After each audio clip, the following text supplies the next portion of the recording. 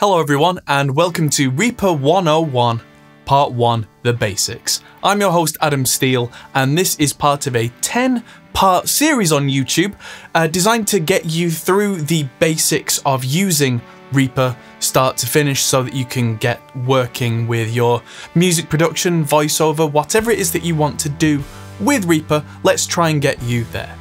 If you're looking for a much more in-depth, ultra-detailed everything start to finish, you can consider looking at the Ultimate Reaper Guide on Pro Mix Academy, where I take you through everything start to finish with every detail, every cool tip and trick, some more advanced features, a full recording session, a mix session, master session in Reaper using just stock plugins to show you exactly what can be done in this incredibly affordable package. Now, on with the show.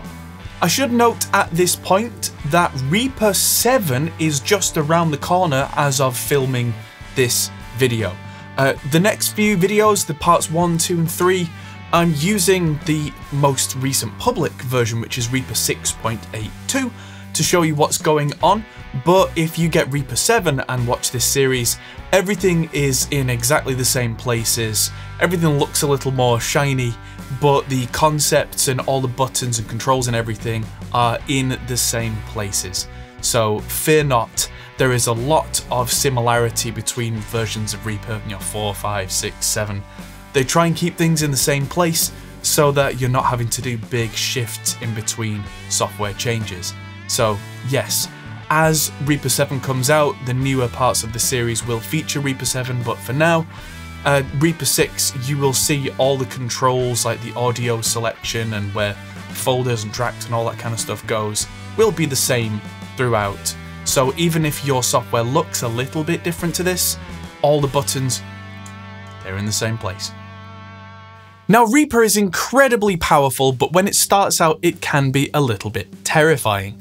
This is part 1 of the series, but there is a part 0 where I talk about why you might choose Reaper over other software, other platforms. This can work on Windows, Mac, it works on Linux, it works on pretty much any modern computer. It's $60 for the discounted license, and I think it's around $250 for the commercial license, which is what I use as a working recording studio. The trial, however, is a 60-day trial, but it doesn't stop working at the end of that trial. I think the developers decided that if you want to keep using it or you need it for something, it's better to just let you keep using it than just lock you out. It's important to say that Reaper is not free, even though it will keep working in trial mode indefinitely. I'm not employed or sponsored by the guys at Cocos, the company that make Reaper.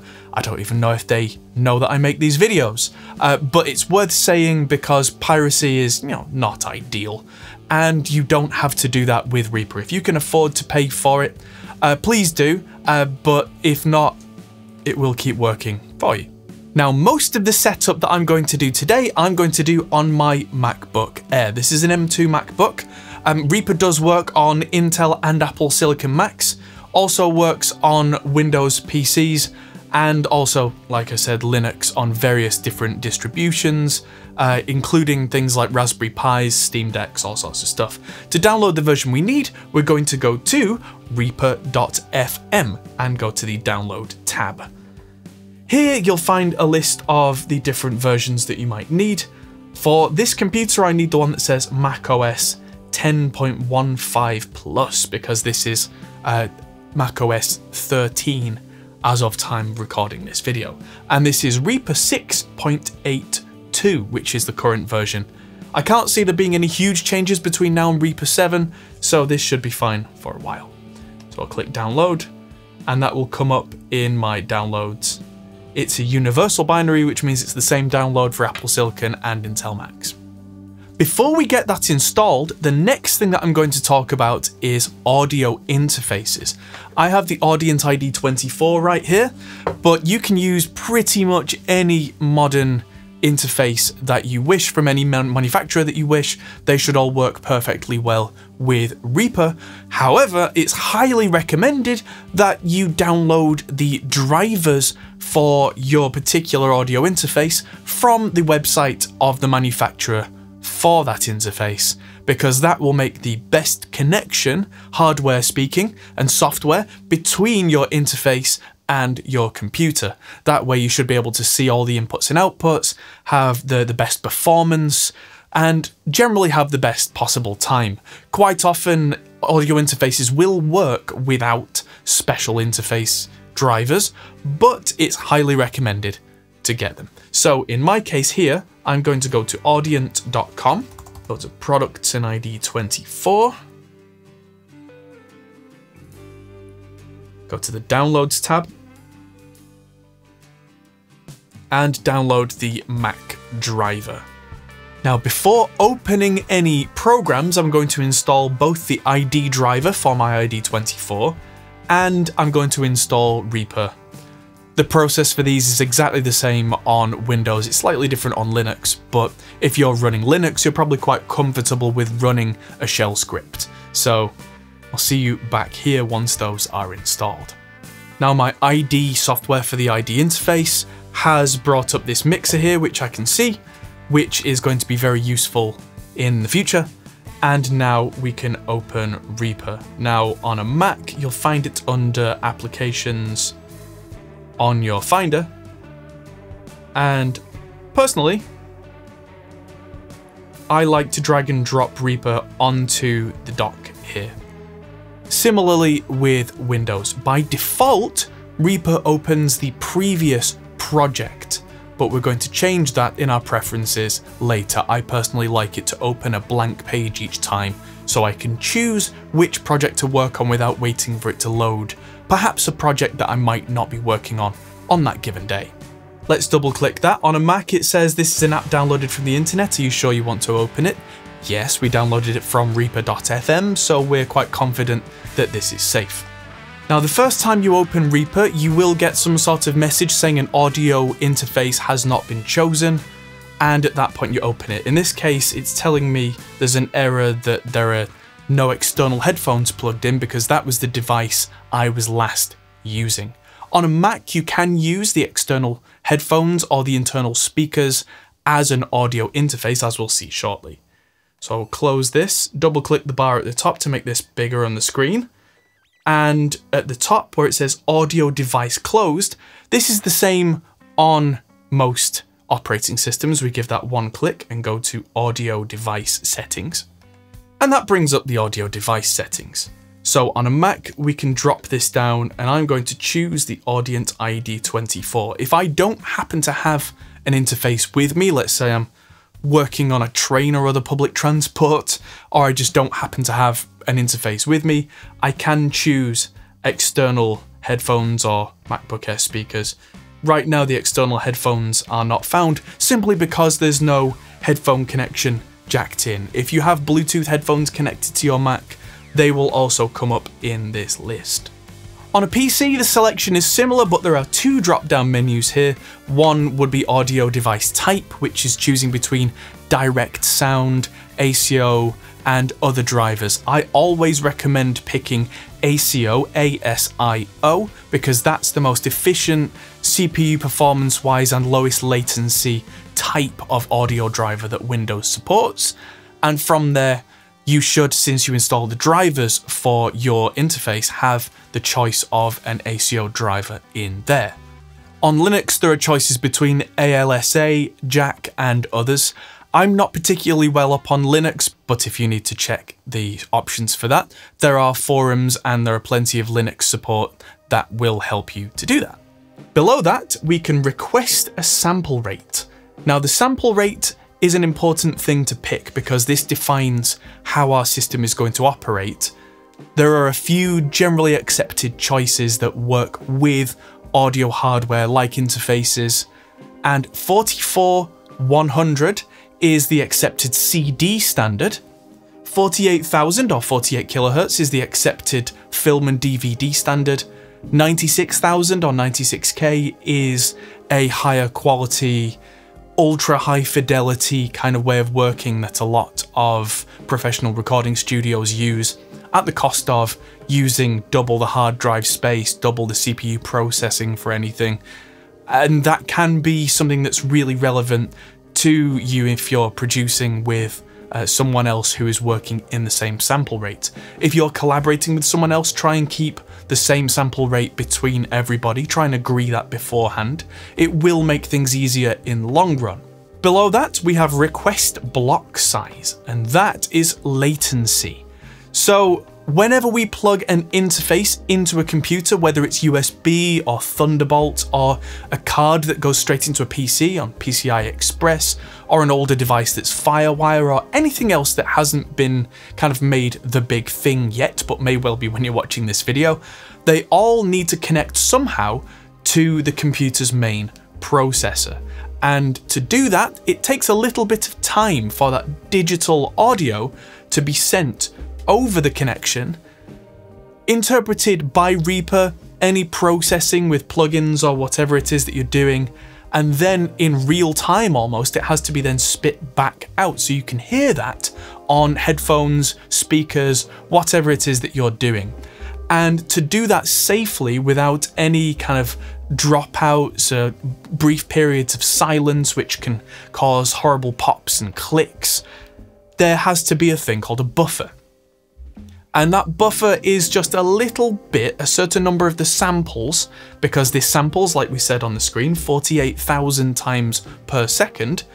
That gives us a little bit of kind of a notice period, if you like, so that if anything is busy on the computer and it can't quite handle things, which happens a lot, it has, in this case, a buffer of 256 samples, to kind of scramble and fill that buffer back up. This happens all the time with digital audio, but it happens invisibly in the background. The kind of trade-off of this is that the more buffer we give it, the longer it takes for that audio in real time to go from, say, a microphone or a guitar, through the interface, through Reaper, through whatever processing you're doing with it, and then back out of those speakers. So that causes what we call latency, which is an added delay. Now, a very small delay, a very small latency, is not even noticeable by the human ear. There is a certain tolerance within which we don't even perceive a delay, which is fantastic and can be used in a really powerful kind of way. But once we get beyond a certain point, we find that, especially with the real-time recording and real-time monitoring, it can become quite distracting. Buffers tend to have more timing built on something like a USB interface because of the way that USB works. They tend to be lower latency and better performance on interfaces like Thunderbolt because that connects directly from the interface to the processor in the PC, the Mac, whatever it is that you're using. So the kind of the middleman is cut out, so to speak. So you do have more leeway. If you are not recording or processing things live and you're mixing something, so you're just hitting play and the computer can spend some time preparing, then it's quite possible for you to put a larger block size in here to give the computer a bit more breathing room so that we don't hear any pops, clicks and dropouts. Generally speaking, most modern interfaces tend to use buffers that are what we call powers of 2.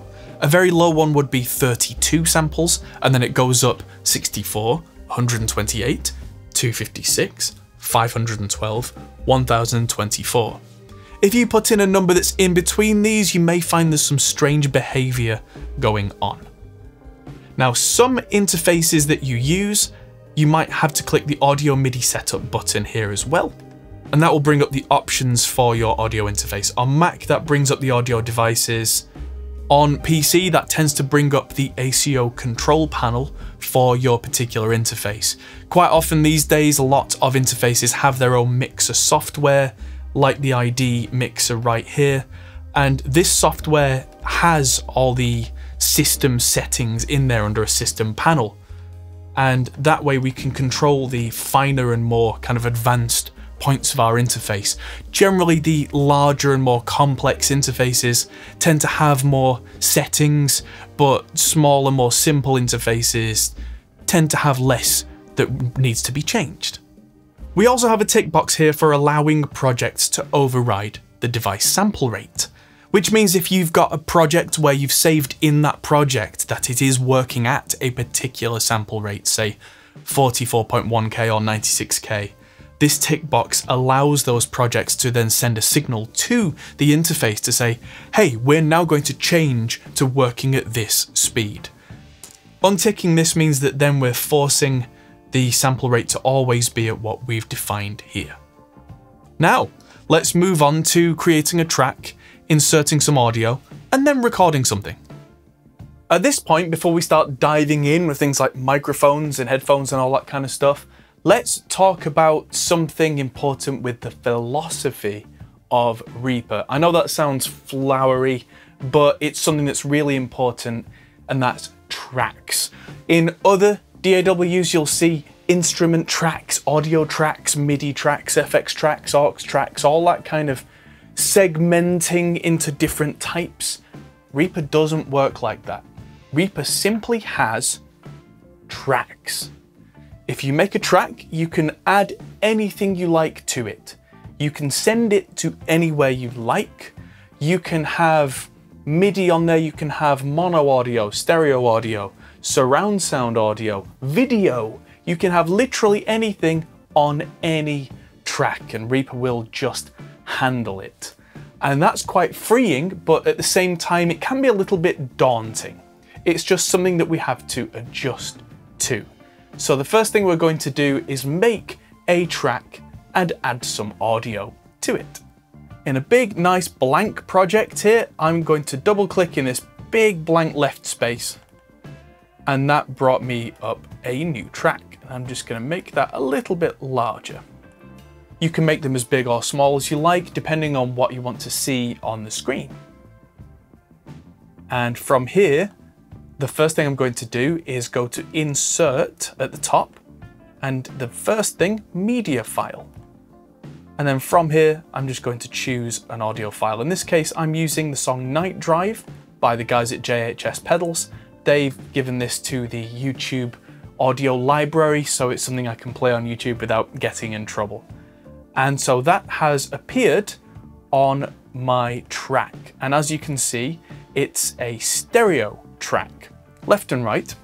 And that's usually the way that songs are. You know, when you're delivered a file, it's usually stereo, left and right. If I was to import a media file that was just one thing, like one guitar, one bass, something like that, that would be mono, and that would just come in as one big block. However, that would not make this a mono track. The way that Reaper sees everything is in pairs of channels. Generally speaking, channels 1 and 2 are the left and right for outputs. We'll come on to having more channels on the same track later, because that can get a little bit advanced. But all you need to know now is that generally speaking, everything is stereo, even if there's a mono source dropped on there. If I hit play on this, you should be able to hear a little bit of it. I'm clicking around on the top bar here. This is the timeline, and if I left click anywhere, that moves the playhead. And what's going to happen then is if I hit play, that will play from that point onwards. So I'm going to hit spacebar for play.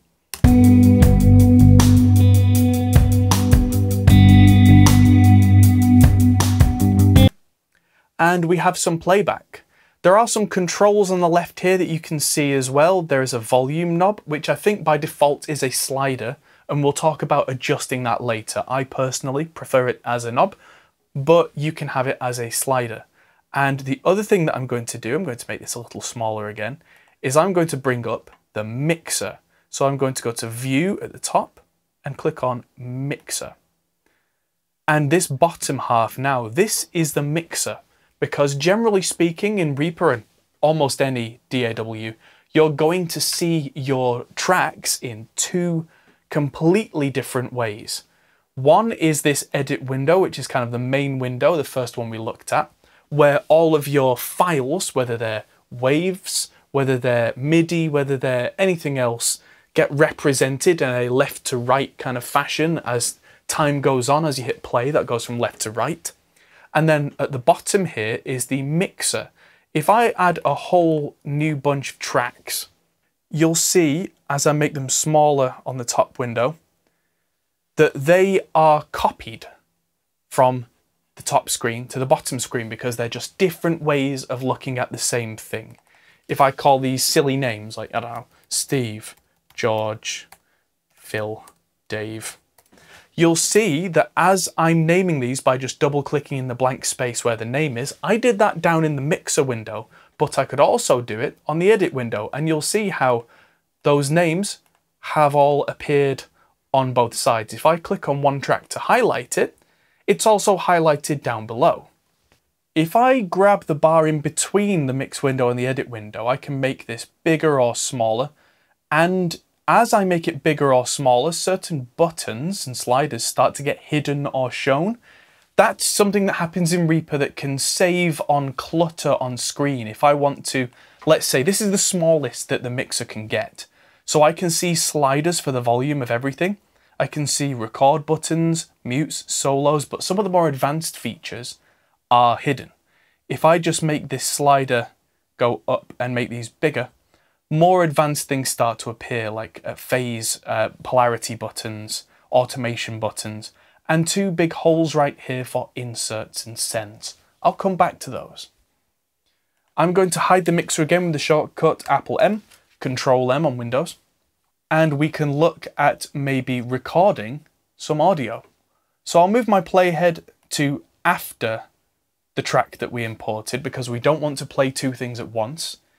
If you do want to play two things at once, let's say you've got a backing track for karaoke and you want to record your audio, then that is exactly what you would do, is you would have the playhead at the start. I'm using the mouse wheel, by the way, to zoom in and out here. You would have the playhead start from the beginning, and your track that you want to record audio on now would be armed and ready to go. So that's the next thing we're going to do, is get ready to record some audio from this microphone right here. This is a nice vocal microphone, so I'm going to plug this in with an XLR cable, and I'm going to plug that into channel 1 on my interface. Plug it into any channel you like, but in my case I'm using channel 1. Now what I'm going to do next is hit the little red button on, let's say on the channel Steve, and I'll make that a little bigger so we can see all the controls. And we're ready on analog 1. If I click on where it says analog 1, that only appears when I hit record arm. That's what the red button is, record arm. We're not recording right now, but if I was to hit the big record button at the bottom, then that particular track that we've chosen would begin to record. The same could be done for as many tracks as you like at once. You can arm record on loads of tracks. I've still yet to find a limit. However, we're not seeing anything happening on the levels. First things first, this microphone needs 48 volt phantom power. That's very much dependent on your interface, your microphone. This microphone needs it, this interface can supply it. That's not something that is Reaper specific, that is just general audio practice. And we're still not seeing much because I need to turn up the gain knob on that particular channel, which again is not a Reaper specific thing, but is worth knowing. So if I turn that up so I'm getting a good healthy level, in a singing kind of capacity, this would be much closer to my face, so I probably wouldn't need to have the gain turned up as high, but I want to make sure that I can see what I'm doing. But you can see now on the screen that those levels are bouncing up and down as I speak. If I show the mixer again with that shortcut, we can see that also down here, Steve is ready to record. And you can also see at the top of the track in red it says plus 0.0. And what that means is that there has been an overload. What happened is when I turned on the 48 volts on the channel, with that being ready, that caused a big pop, because quite often microphones do that. And so the warning is that that would have been recorded with some horrible distortion because it's too loud. We know that now, we have the gain set, so we can reset that meter, tell it not to panic, by clicking in that red area. And that's changed the colours now back from that more aggressive warning red to a more kind of record light red. Now, this is coming through monitoring through Reaper. If I put on my headphones now, I should be able to hear that, and it's not particularly loud, so I'll turn up my headphone volume, but it could be louder. That's to do with the gain. You have to play with balance. Try not to distort things. General advice, when you're recording audio, it tends to be quite a bit lower in level than a finished, mastered track. So be prepared to turn up your monitors or your headphones or whatever it is you're listening through quite a bit higher than if you had fully mastered tracks blasting through at full volume. You do need to have some kind of room to breathe at the top with all your instruments or whatever it is recording all at the same time. So do be aware of that. That's called headroom. I can now hear this with a very short amount of that latency delay. It's barely noticeable, but I can hear it. In this case, this is coming through Reaper. So this sound from my voice is going through that microphone into the interface, into Reaper, monitored through this monitoring little speaker icon here, and then back through the ID24 interface. If I click this speaker icon twice to turn that monitoring off, that level is now gone and you're having to hear me through the microphone above the camera. So depending on what I'm doing, I might not want to hear the audio through Reaper at all. I might want to have something playing back, like a backing track. Maybe if I have something like a guitar amplifier that I can hear in the room, I don't need to hear 2 copies of the audio, but I can rest assured that that will record. If I need to hear this in real time, in my case, I'm going to need to open the ID mixer from Audient and turn up a slider on the sound coming directly from the microphone straight through the interface without going through Reaper. If you have this turned up or the equivalent on your brand's interface and live monitoring in Reaper, you will come across a problem that I call ghosting, where you've got 2 copies of the same audio slightly off from each other, so you get this weird kind of hollow sound. So I highly recommend using either Reaper's inbuilt monitoring or your interface's direct monitoring, not both. Now from here, with the playhead set where I want to start recording, I can now hit the record button, and as you can see on the screen there, it's starting to record my voice. If I hit stop and then play, it's going to sound like this. And as you can see on the screen there, it's starting to record my voice. If I hit stop and then play, it's going to sound like this. And so there we have our first recording in Reaper. Now, if you're recording voiceover, this may be all you need. At this point, you can then record sections by moving the playhead after where you were just recording and just keep doing this and build that up. However, if you're working with music production, you may well find that you need to start working with tempos and metronomes. It's very, very common in music production to have a set tempo for a song. There are a few ways to work out what the tempo of your song may be. There are tempo calculators. You may well have sheet music that tells you what the tempo is going to be. If not, down here is a number by default, 120 BPM. It seems to be the default in most DAWs these days because that's a nice even 2 beats per second, so it's very easy to calculate. But we can change that by just where it says BPM above, hovering the mouse over, and it changes to tap. And then we click the mouse or the trackpad, whatever it is that you're using, at the tempo that our song is going to be.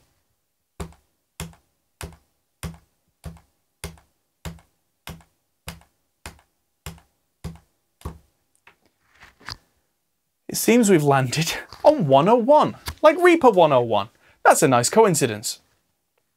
Now, at this point, any audio that I had in the project will now be time stretched because the original was 120, this is now 101. So this will play back slower, and as we can see here, a ratio of 0.842 times of real time, but it should stay in pitch. That's quite loud, so I'm going to turn the fader down. But we can hear that that song is still in the original pitch that we imported it at, but it's now playing back slower. We can do this if we want to record with a backing track, but we want it to be faster or slower. You can change the tempo in Reaper at any time, and that will change everything in that project, so it stays where it was in terms of relation to everything else in the song, but everything kind of compresses and then plays faster or slower, relatively. At this point, we can use our tempo and the metronome. So in the top left corner of Reaper, you'll see a metronome icon that's currently dim that says metronome disabled. If we click that with the left click, that's now enabled. And if we right click on that icon as well, that gives us all the settings for the metronome. As a good general rule in Reaper at this point, I should point out that pretty much anything that you see in Reaper, if you left click on it, that will tend to activate or deactivate whatever it is you're hovering over. But if you right click, that will tend to give you a context menu of some kind for that icon. So metronome, right click there, we got the metronome settings. The snap, which we'll talk about in a minute, that will give me snap grid settings if I right click, and so on and so forth. There are undo histories and the undo button. There are so many different things that you can do in Reaper where there are sub menus that are exactly under the thing that you'll find. Talking about speed and efficiency in Reaper, this is kind of the main philosophy of the Reaper design, is that everything is, there are thousands, tens of thousands of things you can do in Reaper, but generally speaking, each deep dive menu is hidden under the simple button for whatever it is you're looking for. Everything under the metronome seems to look good, so we'll hide that, and if I was to hit record from here, 1 and 2 and a 3 and a 4 and 1 and 2 and 3 and a 4. I could hear the metronome, I could record along to that. That metronome is not recorded onto the track that I was working with. If I play that back, 1 and 2 and a 3 and a 4, I can turn off the metronome now. 1 and 2 and a 3 and a 4 and 1 and 2 and 3 and a 4. Any little bit of metronome you could then hear on the vocal was these headphones bleeding some of the metronome sound into the microphone, so do be aware of that. For that reason, I quite often use in-ear monitors when I'm recording, or closed back headphones which don't let too much of the sound bleed out into the microphone. Again, that's not a Reaper thing, that's just an audio production tip. Okay, in a second we're going to talk about MIDI, but before we do, let's talk about something really important, and that is saving your work. Because we've been recording without actually saving anywhere, we didn't make a new project or anything, we just dived right in. And that's something that Reaper allows you to do. It has a default folder, generally in your documents folder, so if you start recording and you've lost the original files, that's where they'll be, usually in your documents under Reaper kind of media. So we're going to go to File and Save Project As, and I'm going to make myself a new folder. Generally, Documents is good unless you have a separate drive or something, and then make myself a new folder in here called Reaper 101. Helps when you can spell. And so I'm going to call this Reaper 101 Part 1. And I have a tick box that is create subdirectory for project. So inside that Reaper 101, it'll make a new folder for this. So if I make different songs or different parts, that will make a folder for each one of them for nice, neat organization. And then there's copy all media into project directory or move all media into project directory. So any files that have already been recorded that were in a place we didn't want them to be, we can do save project as, and then copy all the files to a new place, or if we know they're not supposed to be there, move them all, and then hit save. So that copied both of these files out into my new folder, which is now done. So we're going to talk about MIDI and keyboards and virtual MIDI and all that kind of stuff, because MIDI doesn't actually make sound on its own. First thing we're going to do is close down Reaper with Reaper and quit Reaper, and then plug in this keyboard. This is a USB MIDI keyboard, which makes it really easy. All I have to do is plug it into this dock that I have down here. If you're on a Windows PC, you don't even need the dock, you can plug straight in, or if you've got a USB-C cable, again, you don't necessarily need a dock.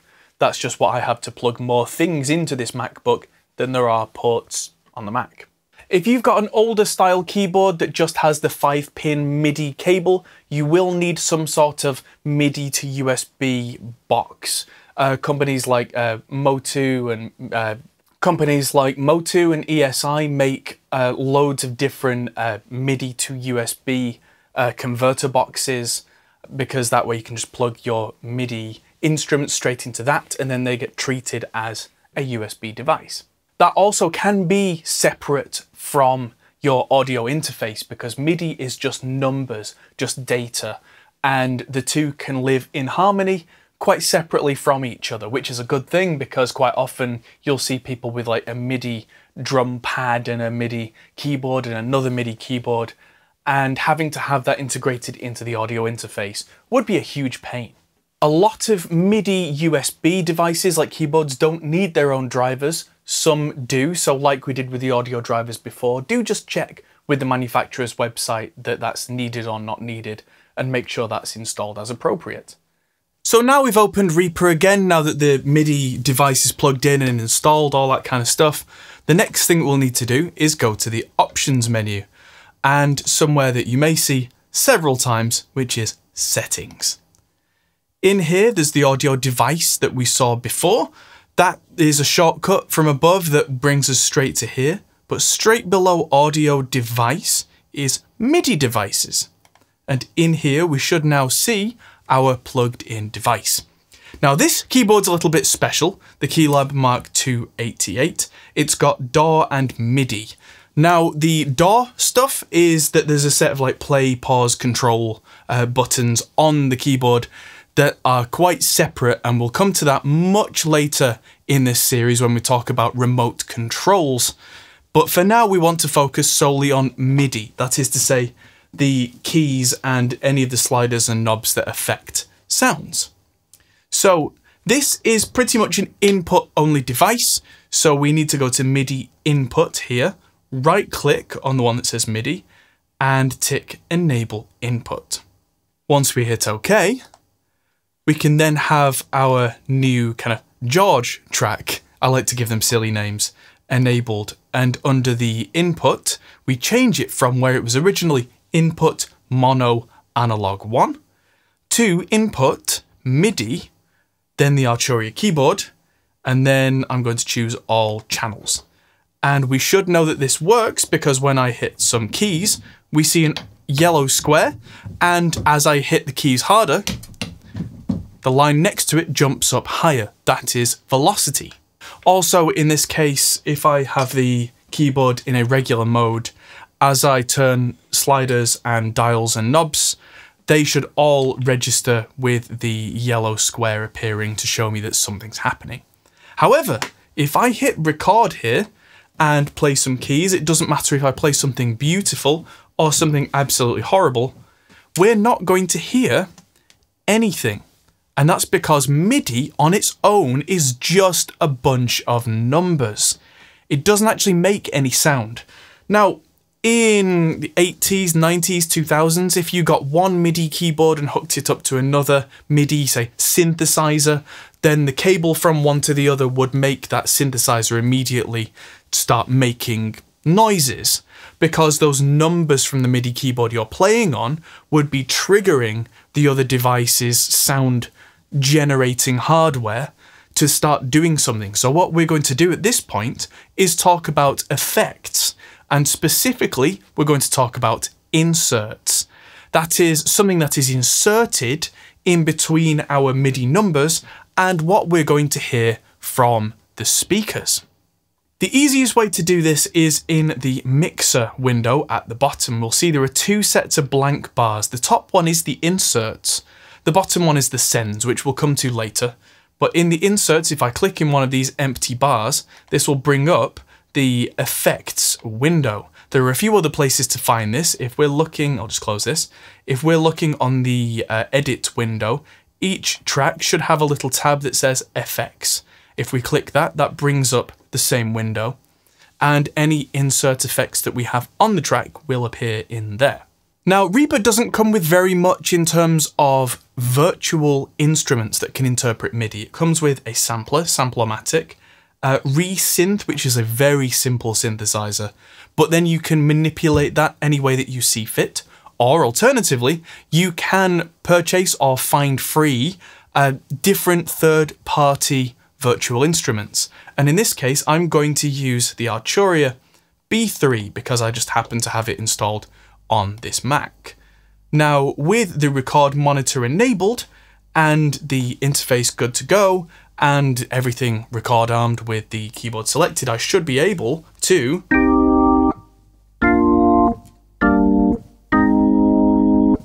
play some notes. As you could hear there, that's me live monitoring what I'm playing. Alternatively, we don't have to live monitor if we already have MIDI information like this thing here. If I was to hit play on this now,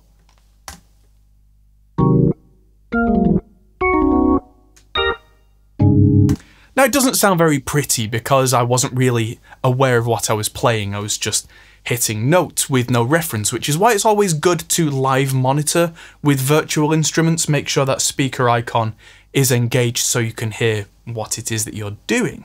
And that's where the thing from earlier about latency becomes important. If you're trying to play something like a virtual piano, if there's too much of a delay there, that can really be quite off-putting. So let's now record something to a metronome because we're going to edit it. So with our metronome on,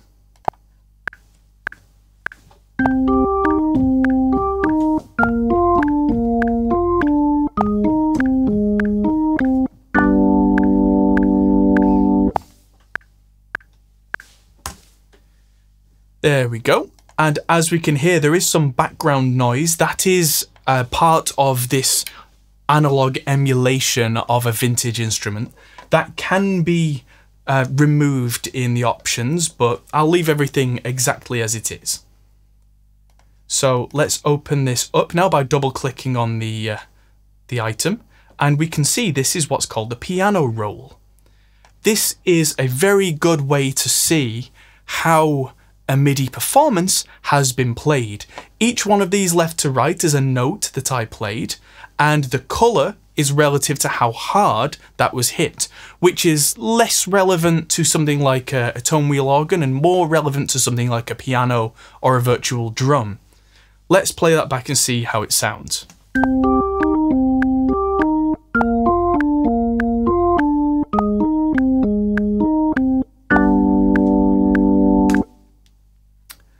Now, let's say that this note was hit too hard here. If I click on it, it lights up, and at the bottom, we can see little sticks for how hard they were hit for velocity. If I bring this down, that note will now be represented by something slightly less hard. So if you have a performance, if you're not the best musician in the world, I find sometimes I'm a little bit heavy-handed with a piano. I can kind of bash the notes in, and if one's a little quiet or a little loud, I can correct them here. Also, if one's early or late, let's zoom in a little, I can turn off the snap feature, snap to grid, which the grid feature is good for keeping things on time. If I was to move something on its own, I can move this note early or late by going left or right. So now, that's now changed the feel entirely because that note that was in time is now early. But if I snap to grid, I can now bring everything perfectly in. And another thing that I could do, if I select all these notes with a right click and a drag of a box, I can go to the Q icon up here, which is quantize. Now what quantize will do is it will lock the start of each note to the closest option of the notes. So the grid, the metronome, is what defines how accurate everything is. If I change this to be manual quantize, and let's say quarter notes, we can now see that has moved everything around. Let's change it to 8th notes and press play.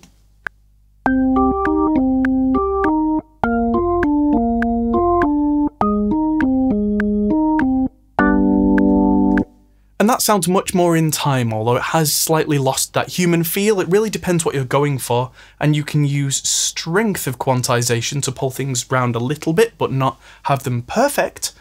And there are other options in here that you can play around with as well. If I hit OK, that's now a nicely tightened up performance. After effects inserts, I'm now going to talk about sends.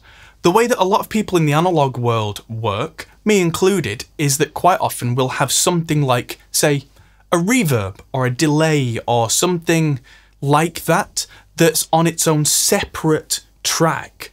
So then, let's say we have 20 or 30 different things going on in a song. We've got different drums, bass, guitars. We don't want to have 20 or 30 different reverbs going on. That could be incredibly complicated, very heavy and hard on the computer. That can be a very difficult way to go. So instead, what we often do is have something like a reverb on its own, because then we can have a little bit of, say, the drums going to a reverb, a little bit of the bass or the guitars or the vocals going to that same reverb, and then we only need one copy. And the way that we do that is with a thing called a send. So again, in Reaper, everything is just a track. There are no special types of track. So what I'm going to do is make a whole new track, and I'm going to name this at the bottom, Reverb Send. You don't have to call it send, you can call it whatever you like, but this kind of naming system does help me to keep things clear and focused. I also personally like to put send effects on the right hand side of my project. You don't have to do that either. That you can organize things exactly how you like. So on this reverb send, I'm going to add an insert effect that is a reverb. In the all plugins category, there are quite a few third-party plugins here that I have bought, but one that comes with Reaper is Reverb. There's Reverb 8, that's the one I'm going to use today. This is a very simple reverb, and I'm going to make sure the dry signal in here is all the way off, because the dry signal is the not reverb, the not affected sound. And the wet is the name we give to the affected sound, so the sound that comes through the reverb. If we were going to use this plugin on top of a single track, we would use the wet and dry to blend the original sound with an amount of reverb. The way that I'm working as a send, we tend to use 100% wet and no dry signal at all. Otherwise you start to get doubling up of volume on sounds that you're sending from your original tracks to this new reverb, and we don't really want that. That makes life difficult. Let's just say that the settings on here are perfect as they are. We might want a different reverb sound in the future, but there are different reverb units that we can use to make that happen. But let's just say that this JHS track, and let's turn off that metronome. Let's just say that this needs some reverb. So what we can do is go to our little button here, which has 3 stripes for sends, receives. So that's the routing button. Now, a lot of this will be covered later on in routing videos, but this is the basic. In here, we can see a thing called sends. And so in sends, I can click to add a new send, and I'm going to add this to reverb send. Now by default, I'm going to move this over here. We have a little send with a little kind of volume knob of its own right there that came up, which I can drag up and down. And that is now separate from the volume of the track itself. Although by default, if I bring up the routing for that, I'll bring up that routing again. By default, this is post fader, post pan. And what that means is that any effects that would be insert effects on this channel would be processed, then the volume level of this track is taken into consideration before being sent to our reverb send. That way, if we decide later to turn this track up or down, the amount of reverb would move with it. We can decide to be pre-fader, which may be in your best interest depending on what you're doing, but generally in this case, post-fader is the best way to go. We can also see on these little routing lights here that our JHS track now has a glowing yellow stripe, which means that's being sent to somewhere, and then the reverb send has a little blue stripe, which means that's receiving something. It doesn't tell us all the details, but it tells us enough to know that something is going out and something is coming back in. If I hit play,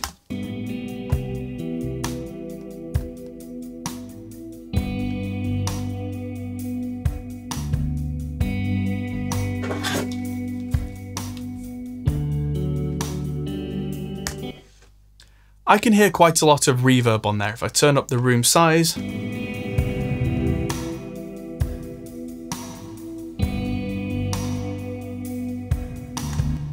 that makes things much more obvious in terms of what we can hear.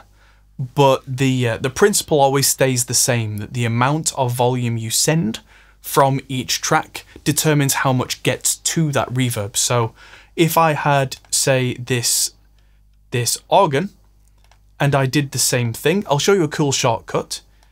In the inserts and sends here, if I just go into the blank send space and see where one of these is lit up, if I drag that onto the reverb send, that will make me a reverb send in that one swift move. I can then turn that down a little if I so desire, but then now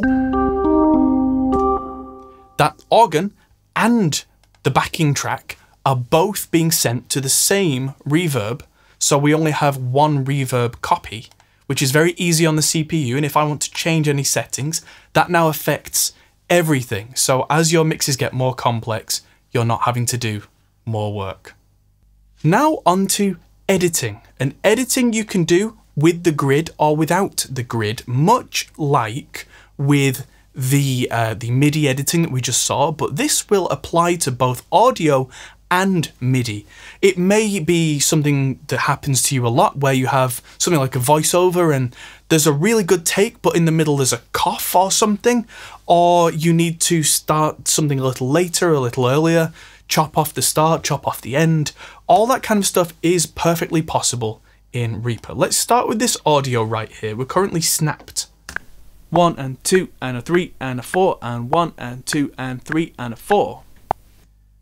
So that's alright, but at the start we've got all this background noise going on and the same at the end. So what I'm going to do is hover the mouse over the left hand side of this item and drag that, and you can see it's closing this down and it's doing it in with the grid. It is snapping to the nearest beat. So those 1, 2, 3, 4, 5, 6, 7, 8, you can see the audio snapping to that 1, 2, 3, 4. If that's what you want, absolutely perfect. It may not be, in which case we can turn off this magnet at the top, the snap. And now when I move things, it's much smoother and gives me a much finer control. Although this does mean that anything that I move now, I could also click on this item and drag it around. That means that this is now not locked to the tempo, so I have to be very careful that accidentally slipping things out of place can cause some issues, so do be aware. Exactly the same can be done with a MIDI item. We can trim the starts, we can trim the ends. Another thing that we can do that's very important is split the audio. Let's say, for instance, where we said 1, 2, 3, 4, 1, 2, 3, 4, that we want to remove, for example, the 4 in the middle. So let's take the playhead here and just play so we know what we're looking for. 1 and 2 and a 3 and a 4 and 1 and 2. And so let's move this back onto the metronome just for a bit of neatness' sake, and I just drag the whole item onto a beat so that you can see the start of that word 1 is on the line of that beat. So as I hit play, 1 and 2 and a 3 and a 4 and 1 and 2 and 3 and a 4. So let's say I want to remove that word 4. I can see from the sound as we go that it goes 1 and 2 and 3 and 4. And I can play this back as many times as necessary by left clicking where I want, and a 4, 4, 4. There's the 4. And now what I can do is hit the S key, S for split, and that will split the audio piece right down the middle, right there. And you can now see there are 2 separate pieces. And what I can do now is split on the other side of the 4. And now I have that word 4 as a separate item. And what I can do is simply hit the delete key. And that is now gone. If we play that back, 1 and 2 and a 3 and a 4 and 1 and 2 and 3 and a 4 and a 4. And that 4 is almost gone. We can hear that there's a F. So I'm going to take the end of this piece where that F was and drag that back to make the gap wider. And a 3 and a 4 and 1 and 2 and 3. And there we go. That was your first edit.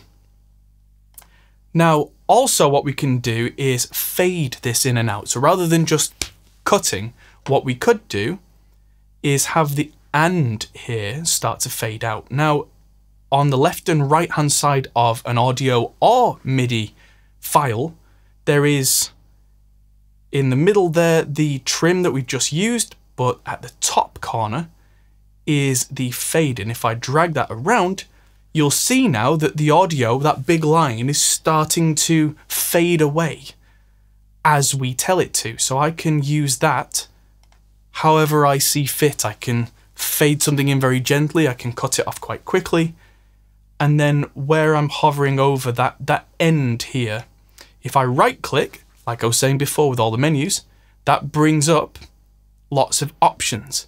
That brings up the option for different types of fades, quicker ones, more late ones, more immediate. There's one that's called an S-curve, which I tend to like quite a lot because it can be quite harsh and then quite subtle. And there's lots you can do with that in terms of editing your own music. One last thing that I want to add to the 101 Basics video is the philosophy of cascading audio, which is something that sounds like a lot of fancy words, but what that means is in Reaper specifically, audio flows upwards. There's a thing called folders which we've not approached yet, and folders can be incredibly powerful in terms of organizing your sounds, working with a whole bunch of sounds in one big go, and keeping things nice, neat and organized and relatively simple while still keeping all the options. So folders, just like everything else in Reaper, are just tracks. If I double click to make a track, and I'm going to call this instruments, then what I can do is I'll drag this track up to the top, because the way that folders work is they have a specific kind of order that things go in. Now let's say that I wanted the JHS track and our audio track Steve and our organ track George to be inside of this folder. I'd shift clicked them all to select them all, and now I can drag these upwards, and you'll see there's a faint grey line that has appeared on screen. On PC that seems to be light blue, I'm not sure why it's grey here, but if I drag that up into instruments until it just indents just a little bit and let go, we can see now that those all indented by 1. And now what's happening is all of the audio from these 3 tracks will go through our instruments track as a folder. So we can now see 2 meters moving here. And so our audio track that I recorded, 1 and 2 and a 3, also goes through instruments, and so does the organ. This can be useful for several reasons. Firstly, on this folder track, there's a tiny little down arrow now. If I click that, that makes things smaller. Click it again, they're even smaller still. Click it again and they pop back up to full size. So as your track count gets quite high and things get complicated, you can start to squash things down and keep things nice and neat and tidy. There's a little feature that should be enabled by default, I think, but isn't. If I right click on the master in the mixer, there's a whole set of options here, including one clickable icon for folder tracks to show/hide children. I tend to have this selected. And what that means now, you can see these 3 tracks on the mixer window are indented. If I click the little down arrow, those are all now hidden, and I'm now looking at just instruments and a reverb send. In this case, it seems a little redundant because I only had 3 tracks to work with, but when you get to a full production that's got 50, 100, 200 tracks going on, it can really be quite beneficial to distill it down into, let's say, just drums, bass, guitars, vocals. And then if you do need to go in and do finer work with a single track, you can just reopen the folder with this button, and all your tracks, all your levels, all your effects are all still there. Speaking of effects, if I was to add any kind of effect onto this instrument folder, that would apply to everything that is being fed through it. So every track that is inside that folder, the sound comes through the folder, and then insert effects can be used to, say, compress a group of vocals or EQ a group of drums or whatever it is that you may want to use. Stick around for another part in the series where I'll be talking about effects both internal and external, third-party plugins and stock. But for now, hopefully, that's all you need to know to get going as the basics. I know it's been quite a long video and I appreciate you all watching. Stick around for the other parts of the series, which is the version that's on YouTube, because we'll be talking about effects, we'll be talking about drum routing, we'll be talking about some fancy things like surround sound. But in the meantime, check out the Ultimate Reaper Guide on Pro Mix Academy. It's where I take you through absolutely everything from start to finish as much as is humanly possible. We do a full recording and band mix. We do a full rundown of some of the more fancy advanced features that might really help Reaper be the one for you, and so much more than we can cover on YouTube. But for now, thanks everybody for watching, and I'll see you in the next section of the tutorial. Goodbye for now.